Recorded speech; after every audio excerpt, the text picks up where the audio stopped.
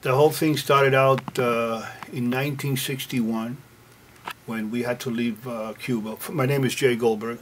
In 1961, my sister and I, at that time I was 10 years old, and we had to leave Cuba to come to the United States. And a year and a half after that, my parents were able to come over, and they had to come in with $3 in their pocket, and they lost everything that they had back in the old country. So tell me about this sneaker fetish. They started to work for this family that really got very, they got close to them, and they had a lot of faith in them. And a few years later, they wanted to sell the business. It was in Williamsburg. And my parents said, look, we have no money. We can't buy the business from you guys. There's other people that are coming over here. They're solvent, and they'd be able to buy the business from you. He says, no, this is going to be yours. And people kept coming in, and they wouldn't sell it to anybody. And to make a long story short, they bought the business on terms that they gave them. And by then I was already 13 years old, and it was like a general merchandise store. Everything in sneakers, shoes, and at that time it was, lower end sneakers and stuff like that. And that was my beginning in the shoe business at the age of 13. At a young age of 20, I got married, and at that time my parents, after we got married, they had sold that business that they were in. They were involved in some other business, also in the sneaker business in Pitkin Avenue in Brooklyn, on a really, really urban area. And we used to do a lot of Converse in those days, Chuck Taylors, a lot of Adidas Superstars, some of the Jabars, which were hot in those days. And my parents moved down to Miami, and I stayed up in New York. That was my first purchase of a business on my own, which was a shoe store in 3rd Avenue between 105th and 106th Street.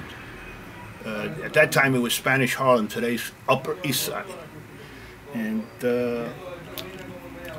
it worked out very nice. We were there for a few years, and then the opportunity came to buy the store next door to it, which was owned by the same guy who I was renting from. And we bought the store. It was a men's store, and that's how I got involved both into the clothing business and the shoe business itself. And the name of the shoe store was Chick Shoes, C-H-I-C-K, and we called that store at the time El Barrio Men's Shop, being that it was right on the El Barrio area. And we were there until 1980. At that time, Miami was going through a lot of changes, a big, big boom down here, which turned out to be a false economy with the South American business. And the rest of the country was hurting, which is usually the way it works. When Miami is booming, the rest of the country is hurting. And my dad was saying, you got to come down. You got to come down. We have 2 locations. We're going to open it up. It was in '79. And we came down. And we were able to open up that first store. We opened up the Nike line. We were able to open up the Nike line. This was in I want to say it was 1979, because we opened up the store in 1980. By the time that we opened up the store,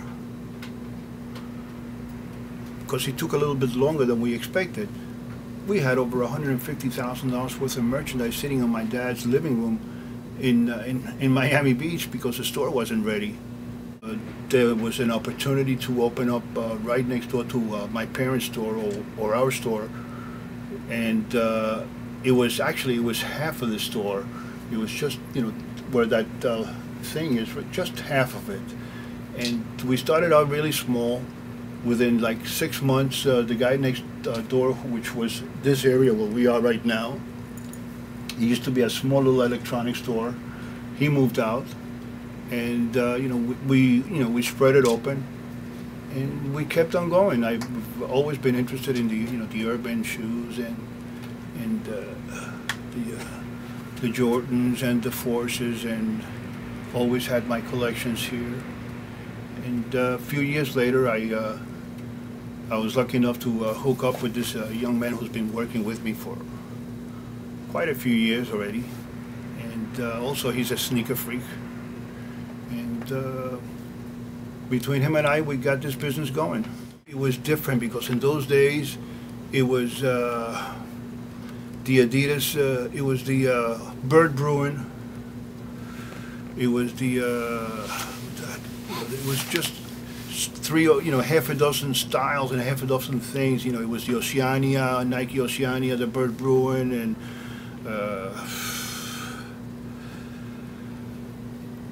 some of those, and of course from Adidas it was the Superstars, and the Chucks were big.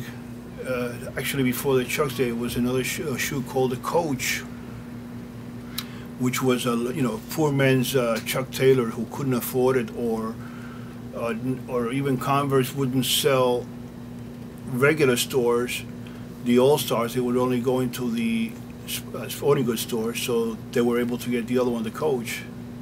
So it was, it was a little bit different than it is right now. Nike was not as lenient and a little more retail friendly than it is today.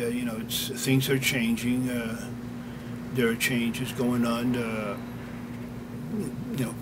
Going partners with some of the big units, and it's not easy for the independent to stay alive. There's not that much product for us to get. We were able to pick up the phone, and there was always product to be bought. Today, there's no product to be bought, and when there is product to be bought, there's not that much chance of the independent getting a hold of it, because it ends up going to to the outlets or to wherever else they're going. So it's gotten tough for the independent to stay in business. It's funny because it was at that time the Bird Bruin was a big shoe, and there was another one that I can't think of the name right now, which was like the Bruin, the court bottom, the basketball bottom, and like a classic Stan Smith toe plain. Oceanias were big. The running shoes were very, very big. That second shoe you described, that's the one I had. They're really. But I never knew the name of it. Yeah, the Oceania. And then, of course, from Adidas, it was like the Oregon, the Rod Laver, the Stan Smith. Another big shoe at that time was the Country. In that time, those were very, very big shoes for South American. You had different shoes. You had like the Jabbar and the basketball and the Knicks player, the Clyde. Of course, the Puma Clyde. I forgot about the Puma Clyde, how big it was, and you were selling those to the young urban kids. Well, the Jordans. It's funny because even in those days, the Jordan, like the retro ones, when we had the original ones, and the 2s and the 3s. I mean, I didn't really understand to the extent of what this gentleman, Michael Jordan, was going to do to the business, and how it was going to revolutionize the whole situation. It was a big turning point. Even though Nike, it was Nike's line per se, and of course at that time Jordan was the regular Nike rep would be carrying the Jordan line, because it was like small case and whatever it was, and it grew into a line by itself. The Jordan line today is an unbelievable line. It's even the man has not played ball in umpteen years, but he's the only person that could sell shoes without playing ball. There's a whole bunch of players which are hot, they're good, they're active, they're making all kinds of money, but they can't sell shoes. Yet Michael's, he keeps pumping. And the 2 came around, and which wasn't, that it was exciting, but it wasn't what it was. Then of course the 3 came around, and that was like, wow, it's like unbelievable. Then of course I started understanding what you were doing, and what level you know, we were going, and you know, once you had the 3, the kids already were, you know, they didn't have the 3 on their foot yet, and they were already trying to figure out what the 4 is going to be like. There was no internet. There was, you know, cell phones were non-existing. It was a different time.